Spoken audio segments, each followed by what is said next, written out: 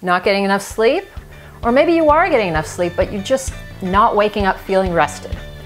Watch this video and I'm going to show you how to improve your sleep quality so that you can feel more rested and have more energy.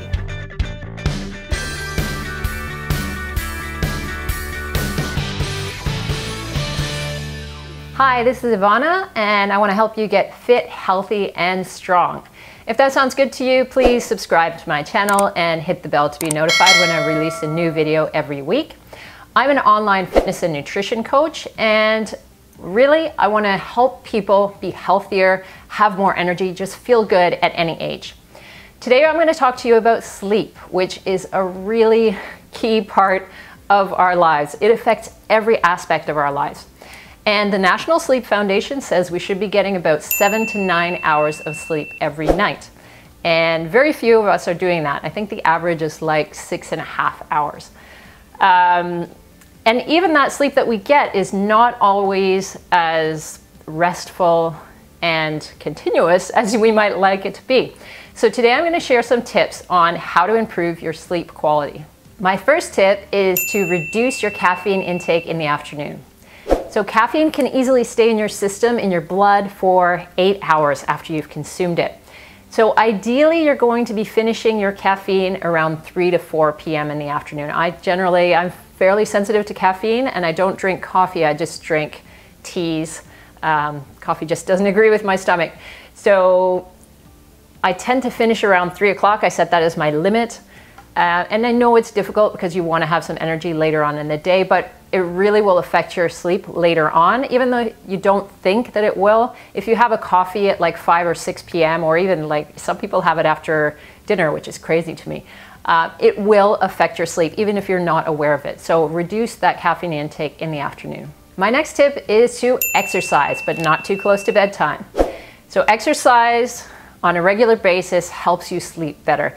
Most people, when they get into a workout routine, if they've been off for a while, notice that they are sleeping better. Your muscles want to recover. It helps you deal with stress, which can also make it easier to sleep. So definitely exercise, but ideally not within 2 to 3 hours of the time that you're trying to sleep. Especially if you're doing something like weight training session, or you're doing a HIIT session, like high intensity interval training, anything like that. Evening is okay if you want to do something gentle like yoga, and that's probably fine, but try not to do the intense stuff late at night because it can keep you wound up. I remember when I was living in England and training in karate and competing internationally, we used to have sparring classes at 9 o'clock at night. So from 9 until 10:30 we used to fight. And it was basically just fighting the whole time. So it's an intense session. It gets you pretty wound up. And I used to walk home, and then it would take me sometimes until 1 o'clock before I could kind of wind myself back down and try to get to sleep. So gentle exercise is okay in the evening, but try to keep it low key, because otherwise it'll interfere with your sleep. The next tip is avoid blue light.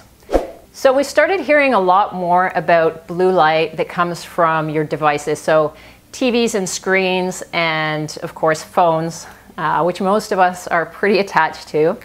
And so these screens give off a blue light, which can interfere with melatonin, which is the hormone responsible for getting your body ready for sleep. So it's recommended that you avoid blue light, so that means any screens, any devices, for 2 to 3 hours before sleep. Now, this is a tricky one, and I confess that oftentimes I really struggle with this because I do a lot of work at night on my laptop, and that's pretty much, I have a 5-year-old, so a lot of my best work happens when he's asleep, and I need to do that.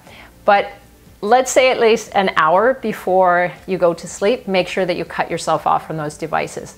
And in that time, you have a routine of other things you can do. For me, I end up folding laundry in the evening, which is pretty boring, but it is something that's kind of like easy. You're avoiding blue light and you're just kind of in a relaxed state. So try to get off your devices earlier in the evening.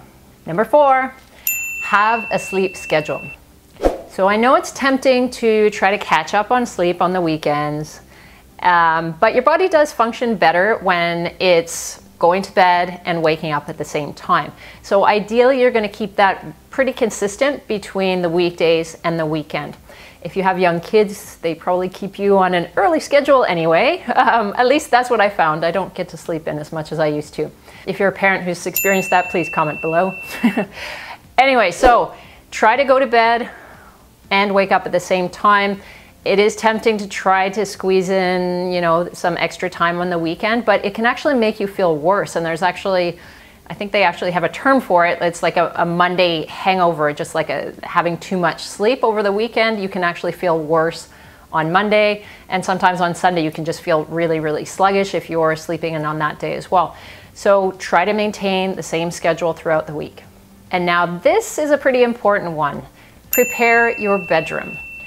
So ideally, you want a very quiet bedroom. You want it to be as dark as possible. You don't even want the glow of an alarm clock, even small lights that are coming from any devices. So you want your room to be as dark as possible. And you also want to be mindful of things like your mattress. Like, is your mattress way too old? Do you need a more comfortable mattress? Do you need a firmer mattress or a softer mattress? So try to get something that's suitable for you. The same thing with the pillow and your sheets, making sure that everything is kind of ideal for you. The other thing that's kind of quite important is the temperature of the bedroom. So if a room is too warm, then it actually interferes with your sleep. You're more likely to wake up frequently.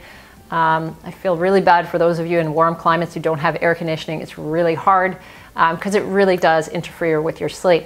So there are different suggestions for bedroom sleep temperature. Somewhere around 20 degrees is sometimes recommended. That's in Celsius. So I think that's about 70 degrees Fahrenheit for you Americans, and maybe even a little bit lower. So if anything, you want it to be a little bit on the cooler side, and that helps improve sleep and lets you stay asleep longer. My next tip is don't eat heavy meals. So within 3 hours of going to sleep, ideally, you're not having any food at all. I mean, some people can tolerate a very small snack right before, but if you eat a heavy meal, your body is going to be busy digesting, and you're going to have a harder time going into a deeper sleep.